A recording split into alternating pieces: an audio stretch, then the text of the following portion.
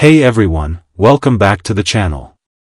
If you are on iOS 26, and want to free up space or protect your privacy, well, in this video, I will show you how to clear history in Safari on iOS 26. First, navigate to the settings, scroll all the way down, go the apps. Now from here, we have to go to the Safari app.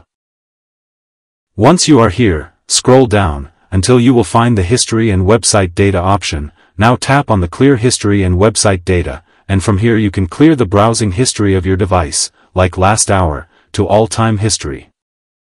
Now I will show you second way to clear Safari history. Navigate to the Safari app. Now what we have do is, tap on the three dots at the bottom, then go to the bookmark option. Now here you will see the many options like, bookmark and history. Go to the history section. Now to delete, swipe left side, and the history will be deleted from your device. And that's it guys, thanks for watching, hope this tutorial helped you out.